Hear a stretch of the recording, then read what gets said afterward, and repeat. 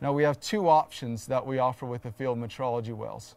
The basic option basically gives you your bare bone metrology well here, along with switch test and some very accurate controls. So it becomes a very stable and uniform heat source for you to do calibration. That's the basic model. If you want to upgrade to the process electronics, what we do is we take many of the tools that you would use in a process environment and we combine it into one instrument. And so you can see many of these front buttons here on the front of the instrument. These comprise our process electronics. And so we have the ability to read a reference thermometer probe that accepts ITS 90 coefficients.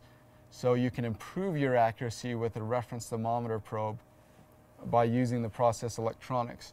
In addition to that, we give you the capability to read thermocouples, basically any type of thermocouple, J, K, T, R, S, your very common ones, but if you want to read regular millivolts, but any type of thermocouple that you have, this will be able to read.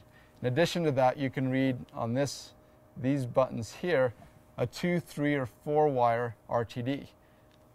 And then you can also, with our milliamp measurement here, be able to measure a milliamp transmitter, 4 to 20 milliamp transmitter, and also source loop current through that transmitter. And so we give you the ability to, with the process electronics, to basically have a 2-channel thermometer readout that is in one instrument. And so that reduces the number of tools that you'll have to take into the field.